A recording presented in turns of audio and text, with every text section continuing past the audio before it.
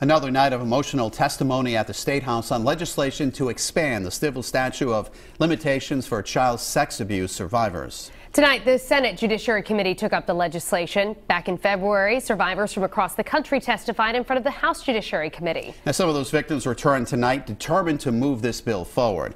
Eyewitness News reporter Sheena Lasciuto is live in the newsroom now with the new details. Well, the House Judiciary Committee decided to hold this bill for further study, but that means they could still consider it later on in the session. Now, tonight, one by one, several survivors came forward testifying, hoping it's the last time they have to do so, urging lawmakers to push this bill to the full floor for a full vote as soon as possible. You know, as a Catholic family. Representative Carol Hagan-McEntee sits along her sister, Dr. Ann Hagan-Webb, both testifying before the Senate Judiciary Committee.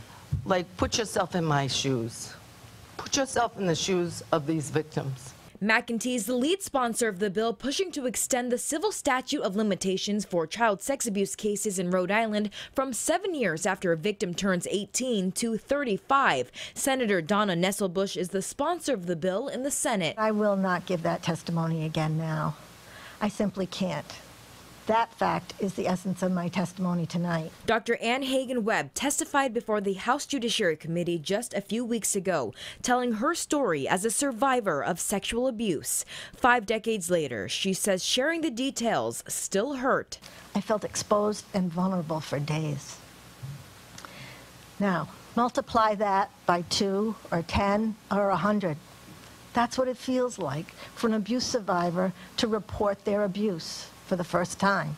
The Diocese of Providence did not send anyone to testify at the hearing, but did tell Eyewitness News they submitted a statement opposing the bill in its current form, writing in part, "It complicates and impedes the administration of justice and does little to protect victims. In fact, this bill as written could make the pursuit of justice and healing more difficult, not less."